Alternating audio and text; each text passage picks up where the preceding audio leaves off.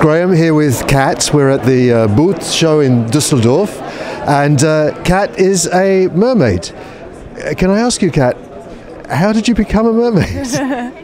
Yeah, of course. Well, everything started when I was little and I watched the Disney movie The Little Mermaid for the first time, and I was about 5 years old. And since then I was hooked and desperately wanted to be a mermaid. But back then you couldn't get any mermaid tails, so it took me about 20 years. And in my mid-20s I started my training to become an instructor for scuba diving.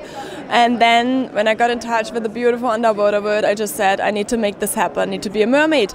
And this is what it has grown to. I've got my own shop, we produce mermaid tails, we have trained over 7,000 mermaids worldwide in my Mermaid Cat Academy. We do mermaid trips to beautiful destinations like Tahiti and the Maldives and Mexico, and yeah, so we bring all this magic and fantasy to life.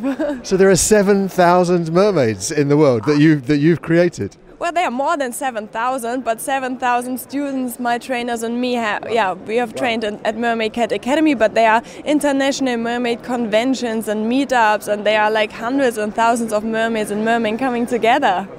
So are there male mermen as well as mermaids? Yes, they are, but from experience, like during the courses and also the equipment, what we say, I would say it's still about 90% female, but there are a few like males out there, and hopefully many more in the future. Is it difficult to learn? Well, I think like the swimming movement, because it's kind of like the dolphin movement, comes pretty natural for most people, especially girls and women get it normally quite quickly.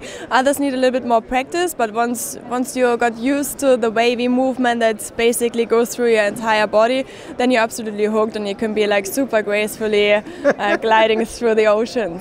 It sounds absolutely wonderful. Thank you very much for talking to us. Thank you. Thanks.